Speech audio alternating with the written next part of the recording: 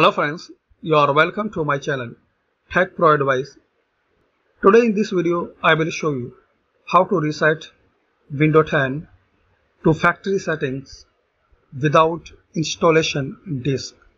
It's a very easy and simple method.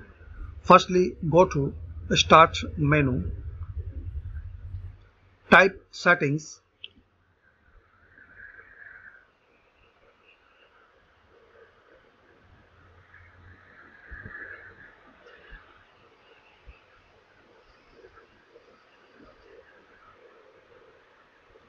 Now double click on Update and Security.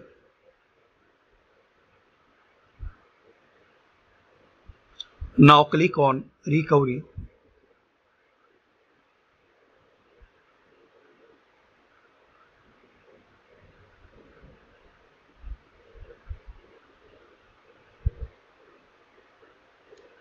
Now click Get Started. So friends, you will see two options for reset a window. First option, your window will be reset and you can keep your personal files and documents. Remove apps and settings but keeps your personal files.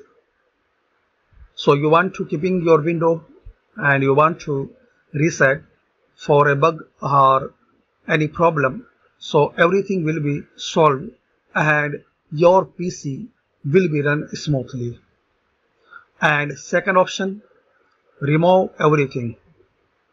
So if you will choose this option for reset your window, so remove all of your personal files, documents, apps and settings.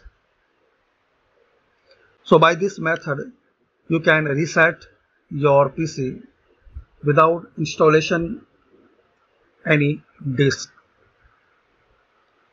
But before you start, read both options clearly, and I am very sure if you have any problem in your computer, so by reset every problem will be solved. So I hope you like this video and you get the help how to reset a Windows 10 without installation. So if you like, so please hit like button, share and subscribe my channel. Thanks for watching this video.